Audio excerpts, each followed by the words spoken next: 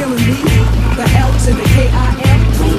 It's Little Kim the Sex Pistol. Hey, what's going on, everybody? January Flowers here, your favorite homegirl. And if you're seeing me, then you know it's time to spill that Bad Boys Texas tea. Yes, we are up to episode 8. If you are familiar with the channel, like the video, share the video, and subscribe. If you are new to the channel, like the video, share the video, and consider subscribing if you enjoy this content. Now, episode 8 of Bad Boys Texas. What is it giving, Pooh?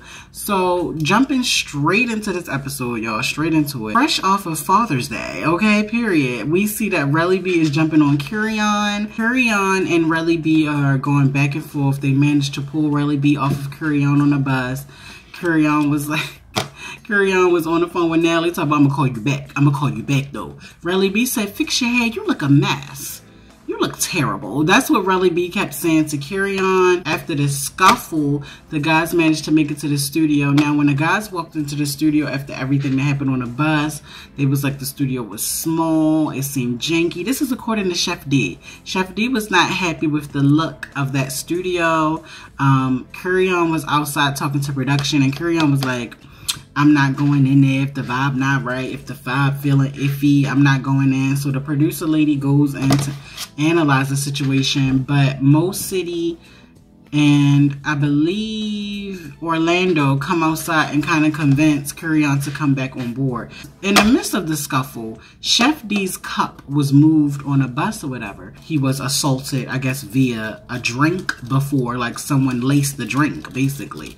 So he was being really serious about that. And of course, if that has happened to you before, I'm not minimizing the situation, but it was that. And I'm like, it's cameras everywhere. Do you really think that? But maybe something really happened. We see Curion go into the studio, and Curion and RELLY B managed to have a conversation and actually squash the beef. And they hug it out, and in the midst of that, the guys start to jump on the track. Now, I thought this was cool. Orlando showed off his vocal skills this episode, giving vocal acrobat, if you will. Yes. So, I did like that. Adonis showed off on the mic. I was like, get him, Donnie. RELLY was trying to create the ultimate hook, if you will. RELLY was doing some of the latest things. I said, get him, Rells. Yes. Oh, here we go. Here come the drama. Prince was so over the studio session because Prince said he felt like it was trashy. He said he felt like that whole situation was trash canned. He felt like he didn't think that the song was going to be given what it needed to give. He felt like an hour is not good enough for 10 artists, which is true. Prince, I do agree with you on that. You do need a little bit more time. You go talk about last season's song was made in 1 hour, and he said you can tell. So I was like, ooh, he's digging into those deeper details. He's letting it be known. So Prince was basically saying that he doesn't appreciate the time they had in the studio, basically. So now after the studio session, we see a scene of RELLY B packing to leave the house. Now RELLY B says that he did have a family friend who, you know, tried to delete themselves, if that makes sense. You know, YouTube is particular. Hopefully you guys understand when I say certain things. I know some of you in the comment section will be like, what do you mean? Just hit me up in them comments, or if you feel that confused, send it all a DM or email. It's never that serious, okay? But just listen, I can't say certain words. I'm protecting the channel, you know? So delete. So RELLY B is packing to leave. He said he may come back to the house. It's up, but he is going home to be with the family.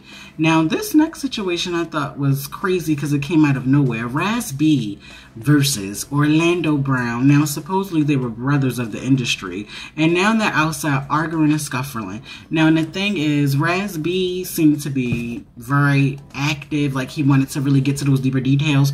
Orlando was given, I'm just gonna ring around the rosies, pocket full of posies, ashes, ashes, we all fall down. He was running around like, I don't know what it was giving. Jonathan, which was hilarious, y'all. Jonathan was watching him like a house mother from the doorway of the house with this blonde wig on. And like he had this, like, I don't know if it was a cigarette or a blunt or something in his hand. It's like, you know when a mother is watching the kids through the screen in the house and you can't really see her in the doorway, so you're outside playing. And he was just sitting there like, like watching him like, Then he went over there to address Raz B. And did you guys notice from the doorway to him getting a Raz B, that wig was off. When Jonathan was at the house, he was like, with the wig and stuff on. And then when he got over to the scene, child, that wig was off. Mask off. He had his mask off. Raz B, please. Adonis said he'll murk Raz B. Yeah. So now, after Jonathan checked Raz B and was like, what you want to fight him for? What you going after him for? That's when a gentleman load up on the bus, if you will. Now, Raz B still acting up, y'all. He is a Gemini King. Please listen to the deeper details. He is a Gemini King, which means he will be giving you those deeper details. You know, it is what it is at one point. You know what I'm saying? It is what it is at one point. He is a Gemini King. So when Raz B was getting on the bus because he was acting up, if you will, Adonis said that he would murk Raz B. Ooh. Now, you know, depending on where you come from, you don't play with those words. So Raz B got really, you know, felt some type of way about Adonis, saying that he would murk him. But Adonis did clear this up in the next scene. He said where he's from, they say I'll murk you, but where he's from, murk just means fight. Where I'm from, you don't say that because it does mean they after you. But I guess where he's from, you can say things like that and it just means fight. I don't know, but that's what he was saying. Prince and Raz B have a weird moment outside too before getting on the bus.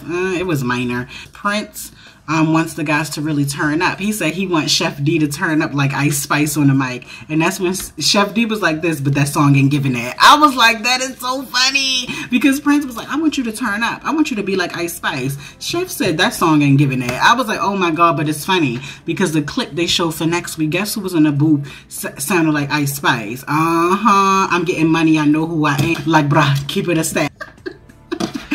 Like I just fell in love with a gangster. I got thick from eating my oat. In the hood, I'm like Princess Diana. Anyway, that's what he said he wanted from him, but he said he not giving it. Better studio, Raz B is crazy. Yes, Jonathan knocked Raz B. Yes. So now the guys, after that situation, they pull up to a better studio. All the guys seem to like the studio, y'all. Raz B is off the chain. Raz B did not ride with the guys to the studio. Raz B caused such a scene, y'all, and I'm not making this stuff up, that he had to ride separately. Now, this is the tea of this episode. This episode was kind of boring, by the way, y'all. So, you know, run them likes up. Send your girl a cash app or two. Because sometimes this stuff would just be so boring. But when Raz B pulled up to the studio, he came in there talking about, I'm going to clear everyone. I'll knock anybody head off. Mind you, the guys had just arrived like 10 minutes before him. So he come to the studio acting up, bucking up, if you will. Child.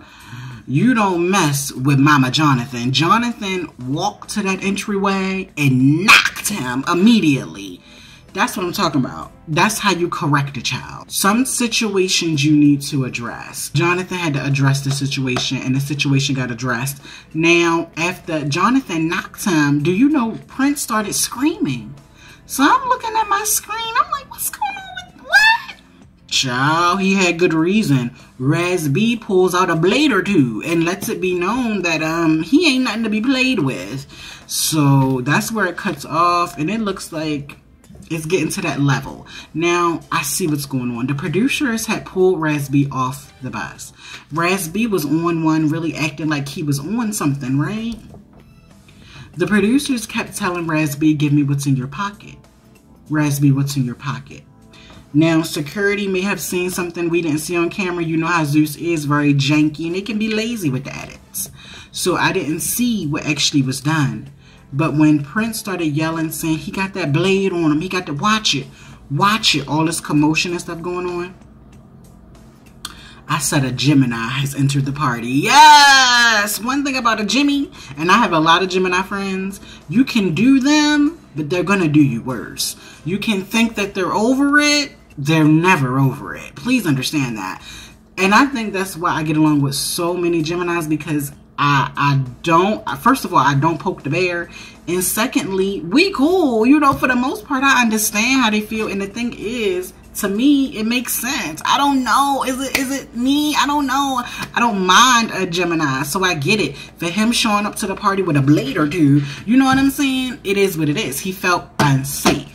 That's what people are missing. Some people are saying, well, you could tell that Raz B was on one. You could tell that Raz B just wanted to pop off, if you will. Well, look at the deeper details. Something's going on. You see what I'm saying? You walk around with a blade or two.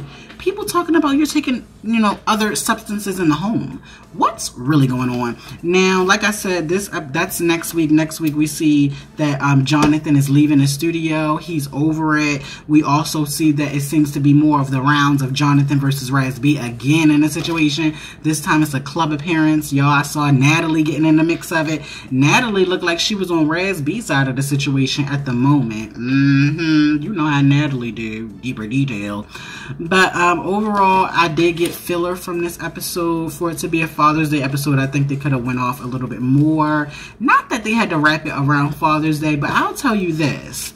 A deeper detail and what would have given us a closer insight to some of the guys on cast is if we would have known, like, oh, who's a father, or, you know, this episode may premiere on Father's Day, so let's do a little Father's Day segment. Are you a dad? What makes you proud to be a father, or something like that? I think that would have showed that they can get to the bag, and they can also handle responsibilities as well.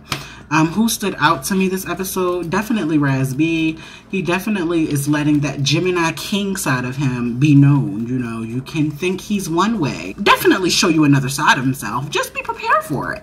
You know, Jonathan with that wig, you had me gagged, honey. I got my laughs tonight. You know what I'm saying? I can always get a chuckle or two from Jonathan or Ara. Ara or Jonathan definitely keep the season going for me. I'm a comedy queen. You know what I'm saying? I love a laugh or two. And they come with fists. So you know what I'm saying? It is what it is. But you guys stay locked to the channel. I will be recapping the Baddies East auditions as well. Just stay locked to the channel. I've been a little busy. You know, your girl is still around. You know what I'm saying? It is what it is at one point. But I'm not going anywhere, and hopefully neither are you. Stay locked to the channel, and I will see you guys on the next video. But remember this. Do the best you can with what you got. And I will see you on my next video. Bye.